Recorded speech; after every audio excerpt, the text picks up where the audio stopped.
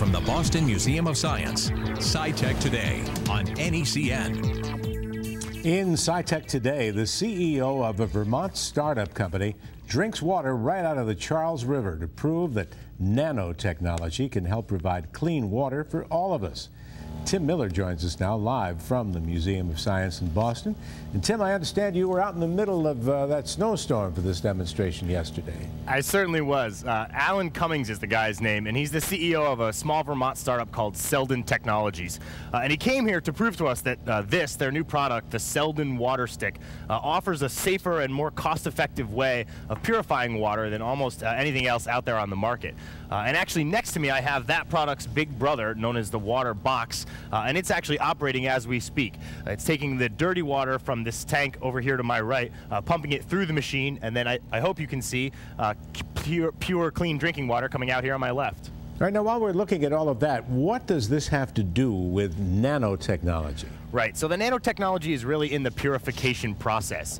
Standard water purification systems use a chemical process, usually either chlorine or iodine, and that leaves a strange taste residue in the water. There's another process called reverse osmosis, which uses a very fine mesh, but that requires very high pressure to pump the water through. So the Selden technologies instead use what we call a carbon nanotube mesh filter, and I think we have a picture of the insides of one of these filters underneath the microscope. What this filter does is uses some of these carbon nanotubes in an interconnected form that allows us to pump the water through at a relatively low pressure, so you can pump a lot of water through it. But because of the very high surface area of the nanotubes, it allows them to attract impurities and other types of bacteria or viruses that might be in the water.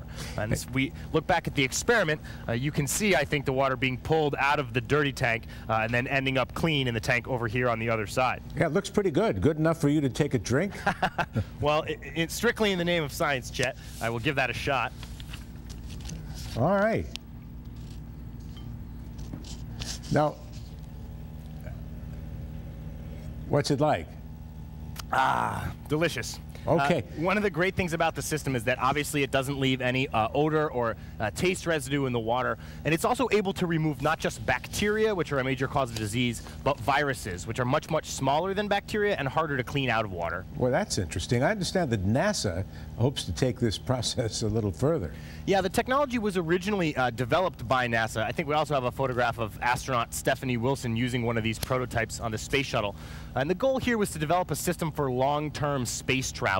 If you wanted to send people, say, to the moon or to Mars, water's really heavy. So you'd need to be able to recycle or refilter the wastewater on the spacecraft so that it can be used again and again. But it's being applied now to purposes here on Earth. In fact, Selden has taken a couple of these prototype devices to Rwanda, where they're testing them down there. And they've shown that just one of these water box units is able to provide enough water for an entire village.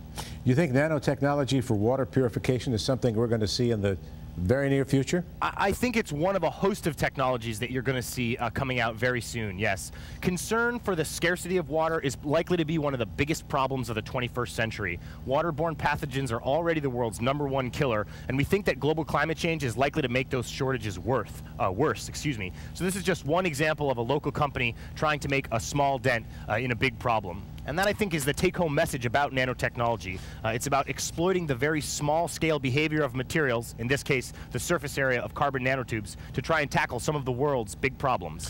Very well. You can find out more about the Water Stick and the Water Box online at www.seldentech.com. Tim Miller, thanks for joining us in Sci-Tech Today. Thank you. Live from the Museum of Science.